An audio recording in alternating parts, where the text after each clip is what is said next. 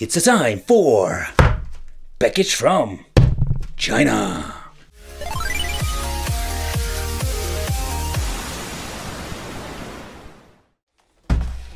Hey guys, welcome back to the channel. It's awesome that you're tuning in. So in this video we are going to take a close look at the HD Retro 128 game Super Console. It's a very long time that I did an 8-bit system review here on the channel. I mean, we can play in physical cartridge in.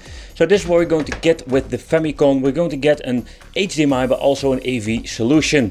Here on the channel, just going to take a close look at it, just to see what it is, how good is the quality, and what's inside the box.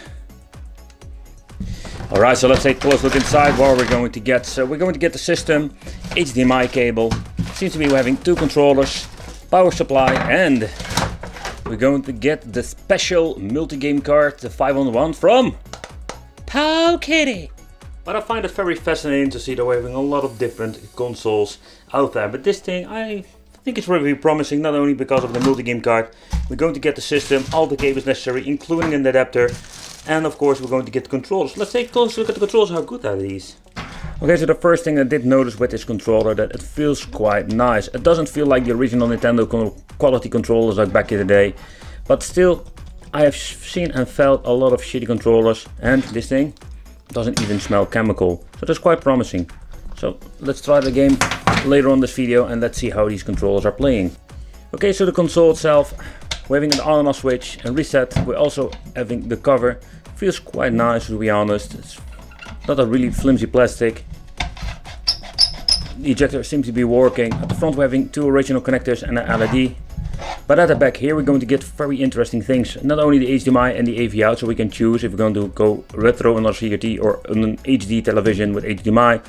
We're having the DC 5 in, that is just basically a 5V, but also what we're going to get is an aspect ratio knob over here, so we can switch between 4:3 and 60:9. So that is something you don't see very often on this Chinese system. So HDMI, aspect ratio change, that sounds really interesting. Let's see how good this cartridge goes in. Wow! Okay, that doesn't look very promising. But the cartridge is clicking very easy. And that is really unique. That's, can we say that is super rare nowadays. Alright, so the system has booted up. I'm very curious, can we switch when it's powered on? Let's see if this works. Where's that little switch? Oh crap, I messed it up.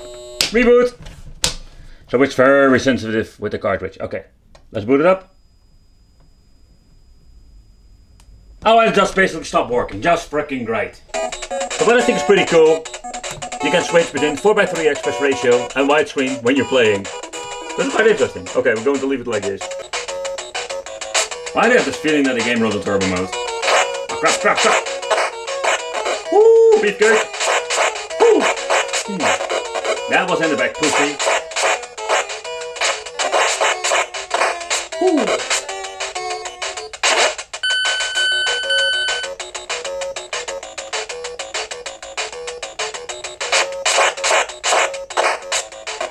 Beefcake! Beefcake!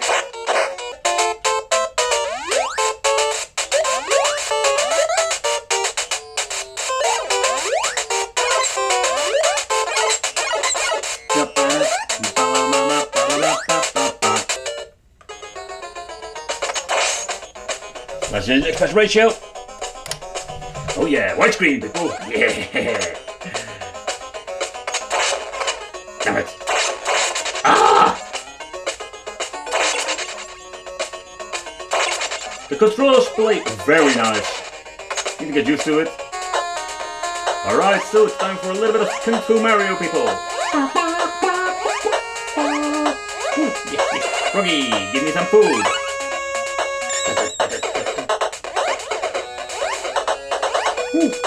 Ooh, got the spike in my butt. So when you boot up the device itself without the game card, it has built-in games, 121.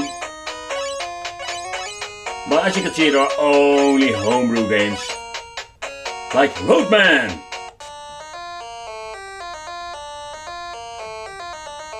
And these are exactly the games you can find on this mini arcade machine in your local shop. Oh, it's kind of funny game, more like a quick puzzle game.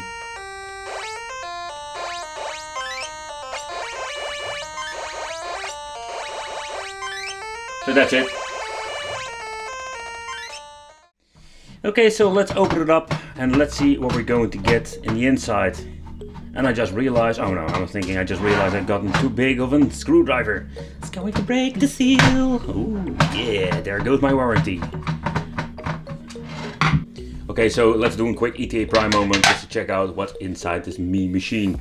So nowadays we don't need a lot of PCBs, or we don't need a lot of stuff inside, and you can see that a lot with these clones. So most of the time what you're going to get is over here what you can see in PCB, especially for the connectors, because the cartridges are old school and big.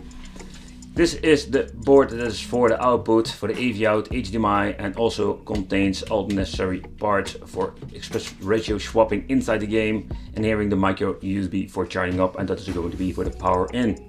Okay, so a fun fact, as you can see, the PCB has been made in 2018. So when making this video, this system is already, let's say, at least more than 2 years old.